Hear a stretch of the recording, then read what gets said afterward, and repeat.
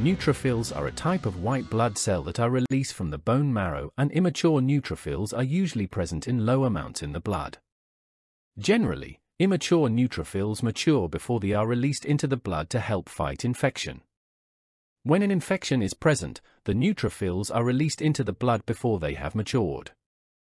When there is a predominance of immature neutrophils, it is called a left shift.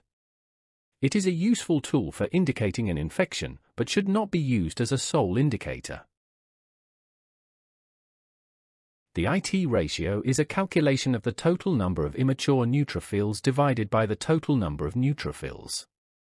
To determine the IT ratio, simply determine the number of immature neutrophils and divide that by the total number. An IT ratio greater than 20 to 25%, or 0.2 to 0.25, is suggestive of infection or sepsis. The IT ratio is most informative if taken 1 to 4 hours after birth. It can best be used for negative predictive value. So, if the IT ratio is normal, the likelihood of not having an infection is very accurate. The main challenge comes in determining what values are important and where they go. A complete blood count with differential is needed to determine the presence of each type of white blood cell. The differential means that the lab counts each different type of white blood cell and immature blood cells and is reported as a percentage. The CBC will report all of these values. The provider will need to determine which are mature and immature neutrophils and properly input them into the formula. In real life, we care about all of these values and overall clinical picture, but for learning the IT ratio, the extra values are distracting. So first, let's determine which values are not needed in the calculation. Calculate the IT ratio for example 1. To start, recall the formula, the number of immature neutrophils divided by the total number of neutrophils. Now, determine which values from the CBC are important for the calculation. We would need the mature neutrophils, or SEGs, and the immature neutrophils, which are the bands, myelocytes, and metamyelocytes. Plug the values into the formula. The total percentage of immature neutrophils is 25 and the total number of neutrophils is 44. Divide these values together for an IT ratio of 0.56. Recall that a normal IT ratio is less than 0.2 to 0.25, so this indicates an infection. Calculate the IT ratio for example 2. To start, recall the formula, the number of immature neutrophils divided by the total number of neutrophils. Now, determine which values from the CBC are important for the calculation.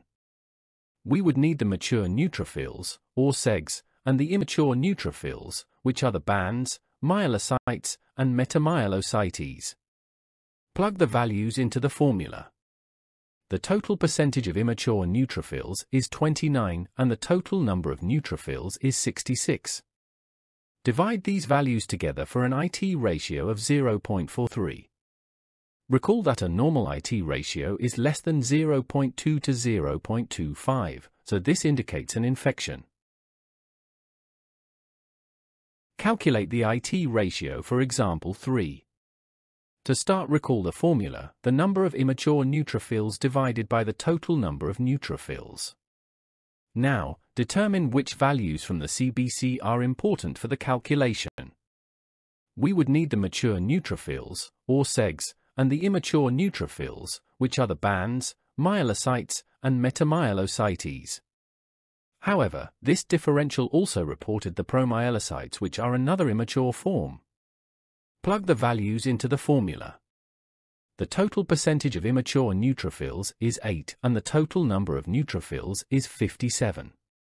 Divide these values together for an IT ratio of 0.14. Recall that a normal IT ratio is less than 0.2 to 0.25, so this ratio is reassuring for no infection. Calculate the IT ratio for example 4. To start, recall the formula, the number of immature neutrophils divided by the total number of neutrophils. Now, determine which values from the CBC are important for the calculation. We would need the mature neutrophils, or SEGs, and the immature neutrophils, which are the bands, myelocytes, metamyelocytes, and promyelocytes. Plug the values into the formula. The total percentage of immature neutrophils is 18 and the total number of neutrophils is 50. Divide these values together for an IT ratio of 0.36. Recall that a normal IT ratio is less than 0.2 to 0.25, so this is suggestive of infection. Calculate the IT ratio for example 5. To start, recall the formula, the number of immature neutrophils divided by the total number of neutrophils. Now, determine which values from the CBC are important for the calculation. We would need the mature neutrophils, or SEGs, and the immature neutrophils, which are the bands, myelocytes, metamyelocytes, and promyelocytes. Plug the values into the formula. The total percentage of immature neutrophils is 13 and the total number of neutrophils is 51.